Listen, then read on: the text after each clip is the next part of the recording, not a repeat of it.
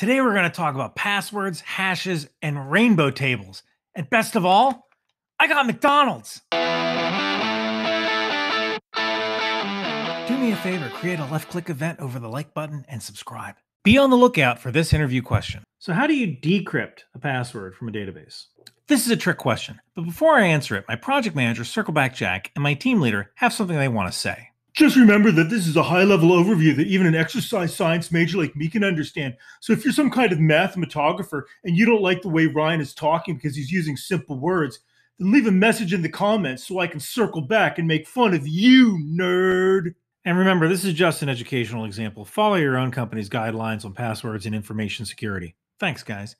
So let's start with a simple example of how you get an unencrypted username and password from a database. So to illustrate this, I have a fake database of all of my coworkers, and all of them have plain text passwords. And we're going to keep it like that for now just to show you how a login process works. So I created an application to go along with this fake database. And here we're going to log in. We're going to log in through plain text. There's regular Ryan, and here's my password. I enjoy coding for money. So let's see what happens when we log in. We're going to use the username to go and get the row from the fake database. If the user row is null, then we know that this isn't a valid user. The username is wrong. Don't even let this guy into the system. But if there is a row, then we know that this is a valid user and we can check their password.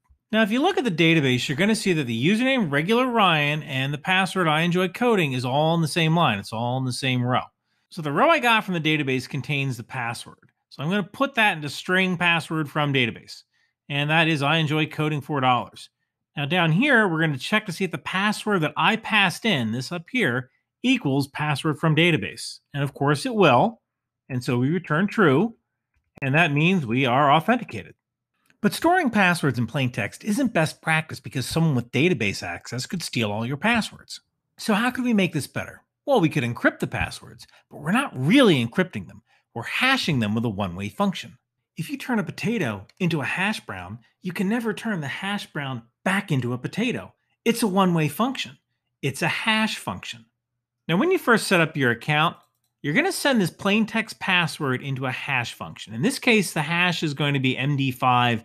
There's many other hashes out there. MD5 isn't secure anymore, but this is suitable for educational purposes. So I'm going to send this plain text password into this hash function.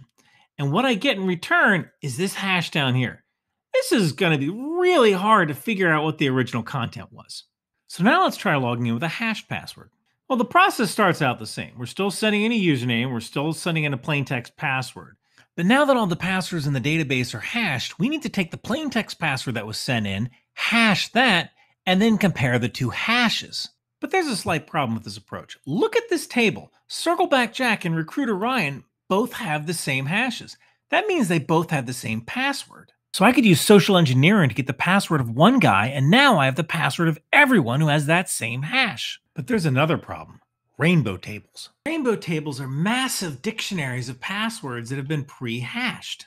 I could even take the hashed password and plug it into an online rainbow table to get the user's password. So how can I make this more secure?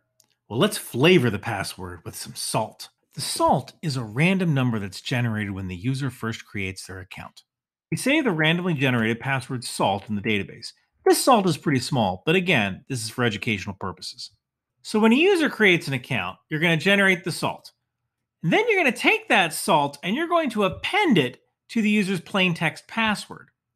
Then, when you generate the hash, the passwords are guaranteed to be unique. Just be sure to save that random salt in the database for that user, or else this won't work. Circleback Jack and Recruiter Ryan both use YOLO as their password.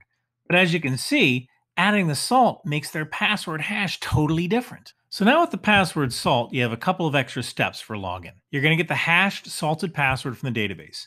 Then you're going to get the password salt. That's the number that we generated. You're going to grab that from the database.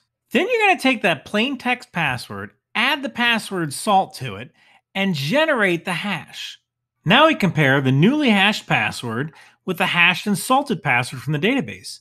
As you can see, they're the same, and we let the user in. So if you're ever asked an interview question about how you decrypt a password, the answer is you don't. It's a trick question. You take the incoming password, you hash and salt it, and you compare it to the hashed and salted password that's already in the database. If the two are equal, The guy authenticates and you let him in. So now you can talk about passwords with confidence. Good luck on your next interview.